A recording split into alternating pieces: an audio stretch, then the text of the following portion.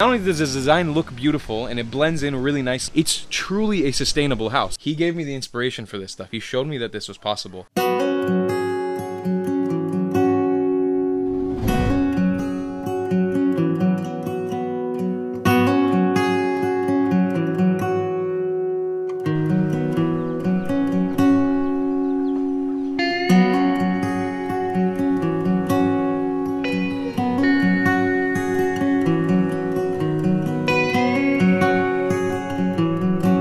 Good morning, ladies and gentlemen. Walking alongside the road here in Siargao on the way up to the north of the island.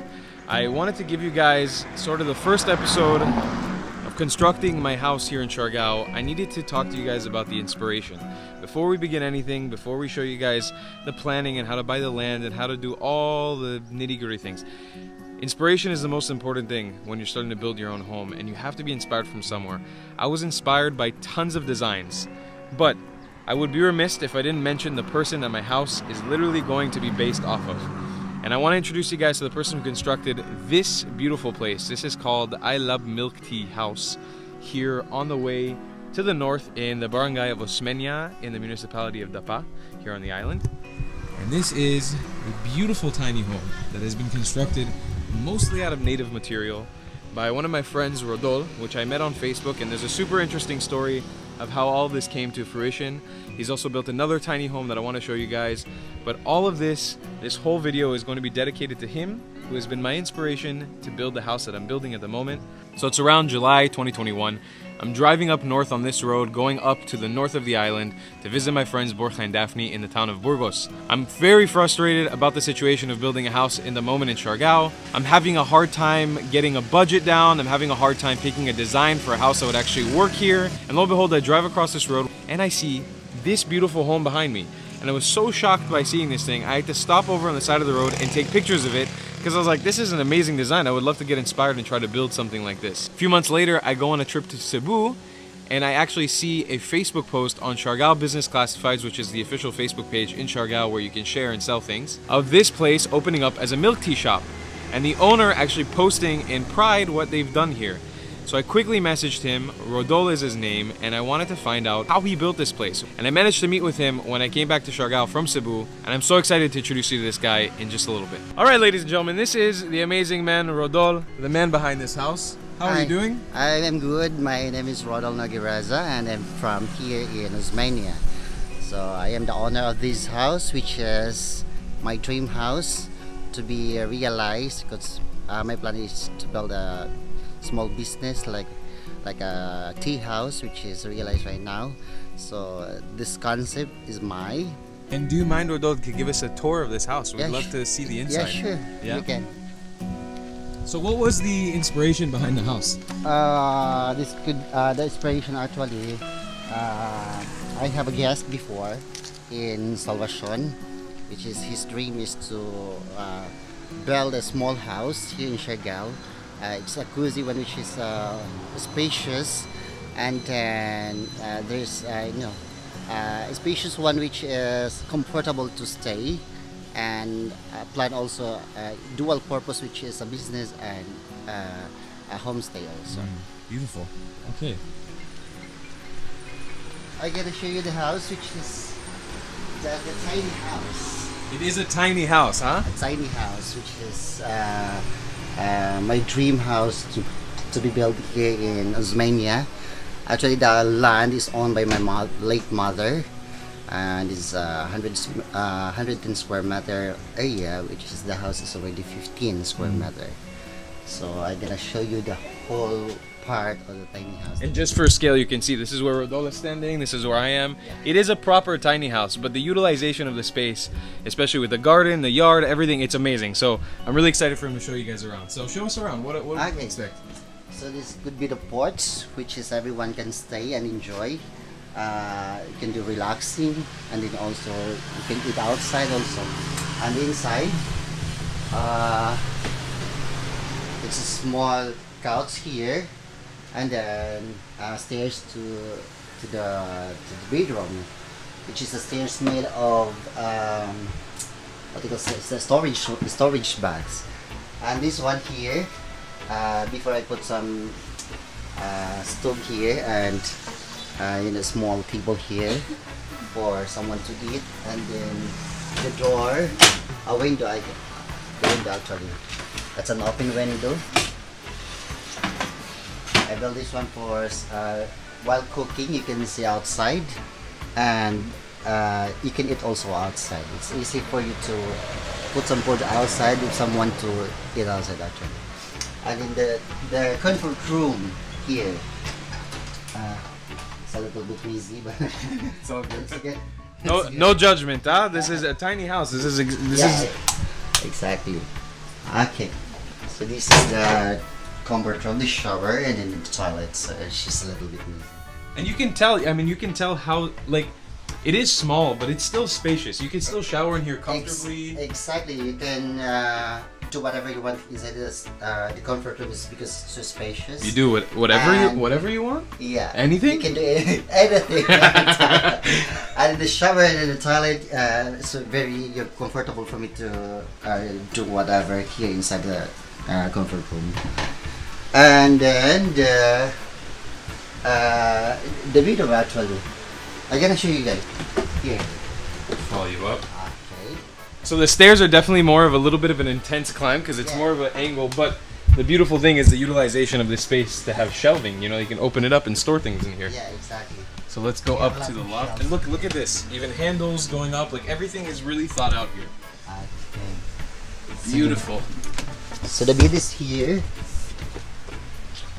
Then the earth, and then here is a window going outside, but it changes to a mirror.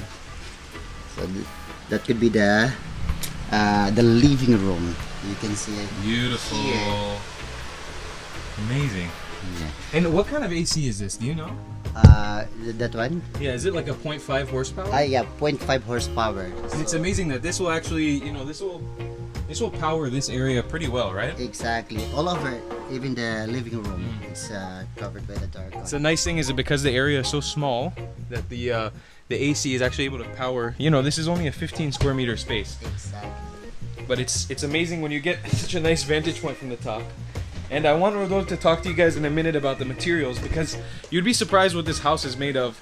And it's super sturdy. The structural integrity is amazing. Like, you knock on a wall, like you feel everything you're walking. It doesn't feel like this thing is gonna fall over. It feels sturdy, like it's made out of some really good materials, but it's completely sustainable. So in a minute we'll talk about that. What made you choose the materials you chose, and what are the materials that you chose for this house? Because a lot of people when they come to Siargao, especially with a big budget, they use cement and hollow blocks and they make things really, really sturdy. But this house is made a little bit different. So what was the inspiration behind it? Exactly.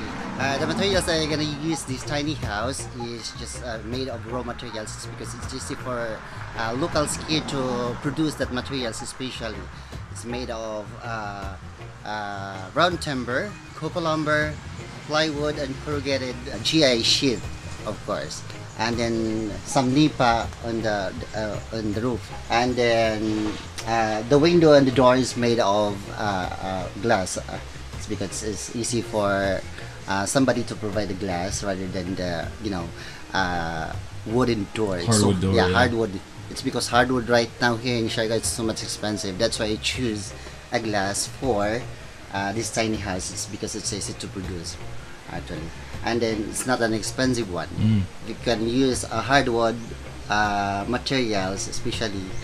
So the materials I'm gonna use here is just a bamboo. Actually, this house worth of 250,000 pesos for the materials. Wow. And then the labor cost is gonna be 65,000 pesos.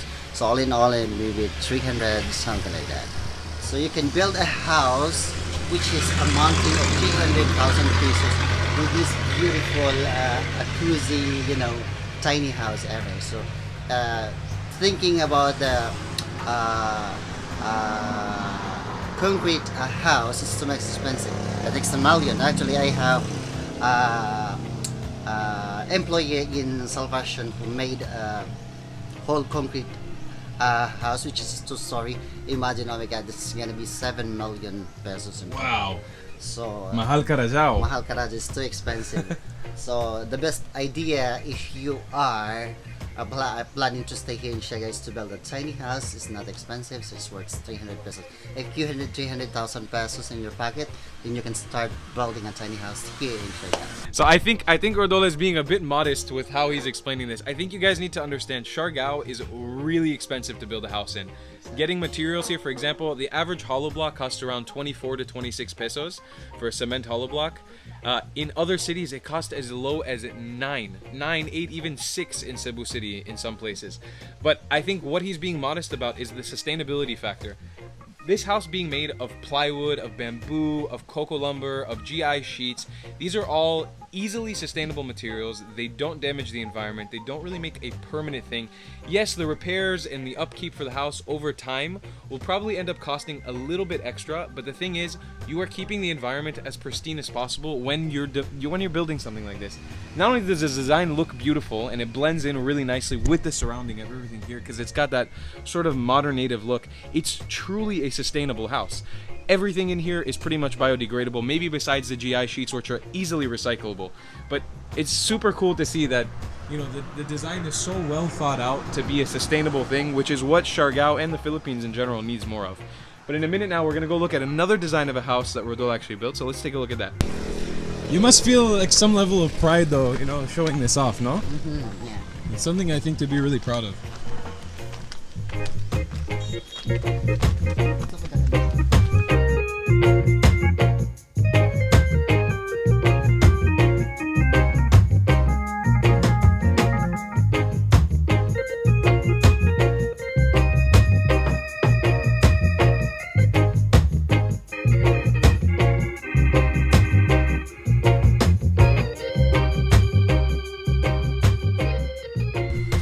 Yes, Rodol. So what is this house? What was the inspiration behind this one?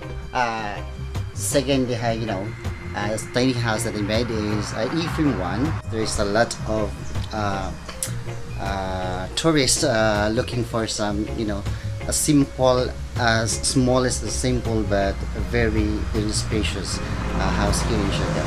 So I decided to make an E-frame house, which is inspired by one of the homestay in General Lorna, which is an E-frame too, but the E-frame in General Lorna is not, you know, it's not spacious for me because there's a lot of things inside. But here in Osmeña, the house that I made is just a spacious one and good for a couple actually. I'm gonna show you around. Yes. With the E-frame. So in the entrance here you can see the bed, the table, fan, and then the small kitchen here. And then the comfort room.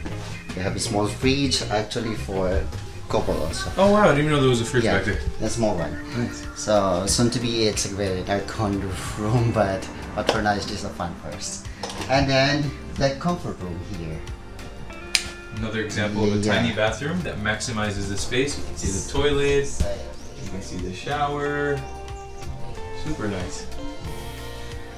So this is gonna be perfect for a couple to stay here in Siargao, which is you know, very relaxing and it's so quiet actually. It's because we are here inside.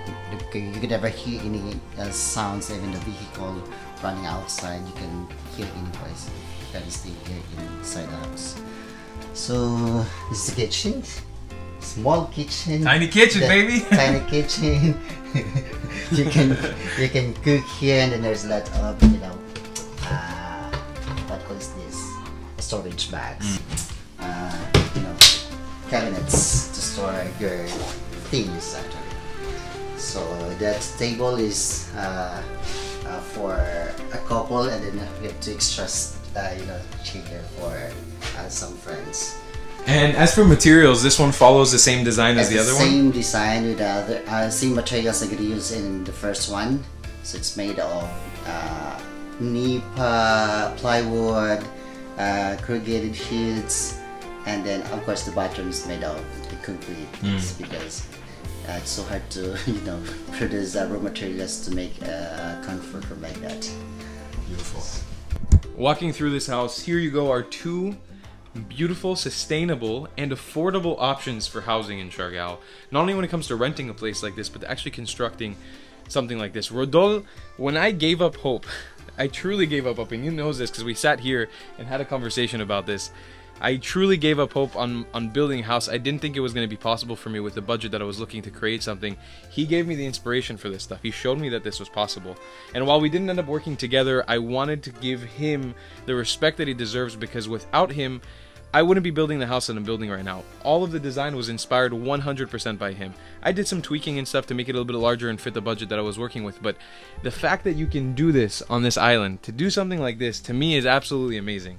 And I think that while we're starting this journey as the first episode of constructing a house here in Siargao, I want you guys to get inspired and know that this is possible for you as well. You can do it. You just have to find the right people. There are people out here who are doing amazing projects just like this on this island.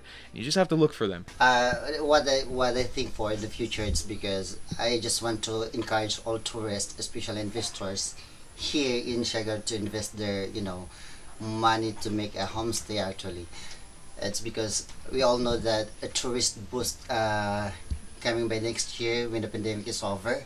So I encourage some investors to build a house or a homestay or even a resort. It seems like this kind of tiny house. It's because it's not totally expensive. We all know that Siargao is so much expensive when it comes to when you're going to buy a property, especially land. Here in Siargao, it's so much expensive.